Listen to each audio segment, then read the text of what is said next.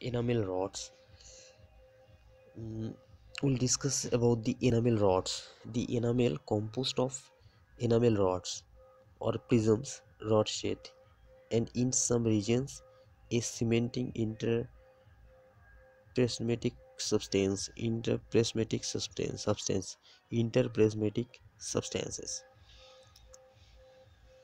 Number two, the number of enamel rods has been estimated as ranging from 5 million in the lower lateral incisors to 12 million in the upper first molars.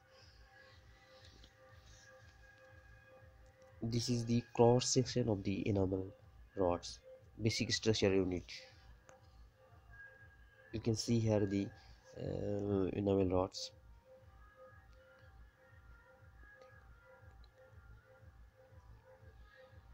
And the rods located in the cusp, the thickest part of the enamel, are longer than those at the cervical areas of the tooth. You can see here the thickest.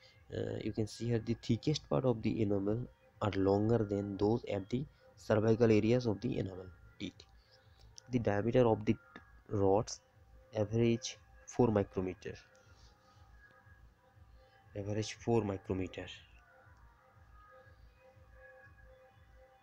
Rods measure about 5 micrometer in breadth and 9 micrometer in length. Each enamel rod is built up of segments separated by dark lines that gives it a striated appearance. This cross straightens demarcate rod segment and become more visible by the action of mild acids. The arrangements of the rods is permanent teeth is in permanent teeth is similar in the occlusal two-thirds of the crown.